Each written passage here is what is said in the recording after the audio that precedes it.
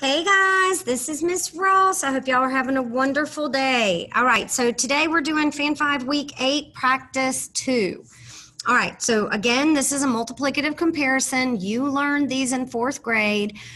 You need to draw the bars. If you don't draw the bars, you are not going to get it correct. All right, so here we go. Stacy has some pencils. All right, so write Stacy and give her a box that has some pencils in it, okay? Then Harry has 3 times as many pencils as Stacy. So write Harry and give Harry 3 times as many as Stacy. All right, together they have 34 pencils. So you've got to take 36 pencils and divide it between 1, 2, 3, 4 boxes. So 36 divided by 4 is 9. So put 9 pencils in each box, okay? So that means that Stacy has 9 pencils and Harry has 9 plus 9 plus 9 is, Harry has 27. The question says, how many pencils does Harry have? Oh, Harry has 27 pencils. Draw the boxes, okay? They will help you to solve these. All right. Here, we are going to complete the pattern. So yesterday and the day before that, I talked with you about how if the pattern is getting smaller, it's either dividing or it's subtracting. It has to be doing one or the other if it's getting smaller. Okay, so if it's going from 50 to 43, there's nothing that you can divide 50 by that will give you 43. Okay, so we have to assume that this is subtraction. So 50 going to 43, it is subtracting 7. From 43 to 36, it subtracts 7 again. So we're going to keep doing that. This is a subtract 7 pattern. So 36 subtracts 7. I can't take 7 away from 6, so I'm going to borrow from the 3. It turns into a 2, then this is 16. 16 minus 7 is 9. Bring down your 2. So this is 29. Then 29 subtract 7 is 9 minus 7 is 2. Bring down the 2. This is 22.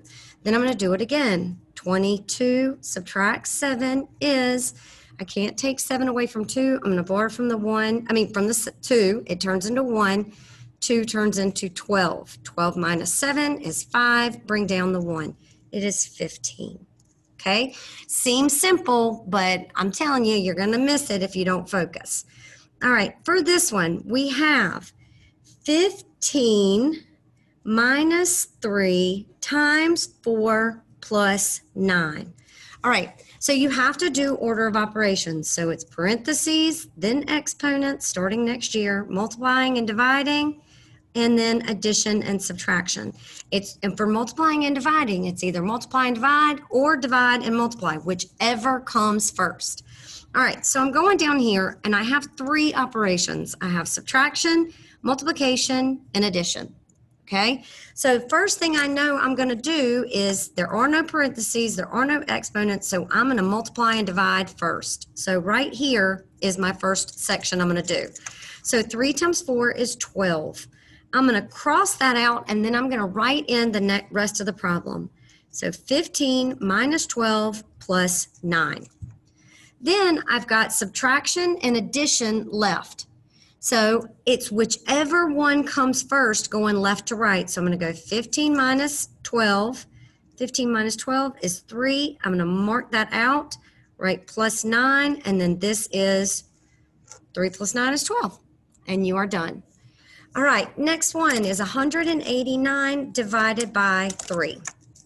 So I'm going to write 189 divided by 3.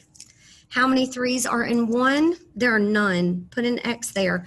Miss Ross, do I have to? Yes, because when we get to multiplying and dividing with decimals, it's going to be really important that you understand that you don't put the 6 above the 1. Okay, it's going to make a difference when we get there. So put an X above the 1 so you know you're not dividing into the 1. Now, how many 3s are in 18? There are 6. 6 times 3 is 18. When you subtract, you get a 0. Bring down the 9. The new number that I'm dividing into is 9. How many 3s are in 9?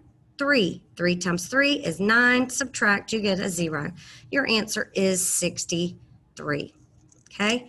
Oh, I just realized I didn't highlight any of my answers. So there they are. And, oh, I highlighted that one. Okay. Next one. How many more cookies were sold on Wednesday than on Thursday? All right, so first you have to figure out Wednesday and Thursday, okay? So I'm going to come to Wednesday.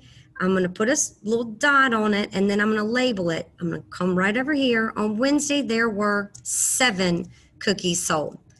Then on Thursday, I'm going to come right here and put a little dot. I'm going to walk over here, and on Thursday, there were 5. Well, the question is, how many more cookies were sold on Wednesday than on Thursday? 7 minus 5 is there were 2 more sold. Miss Ross, is so easy. I promise you we wouldn't be giving them to you if kids weren't missing them. Okay, so just bear with us. All right, so there were 2 more sold on Wednesday than on Thursday. All right, I hope you guys have a lovely day. You are loved. Bye.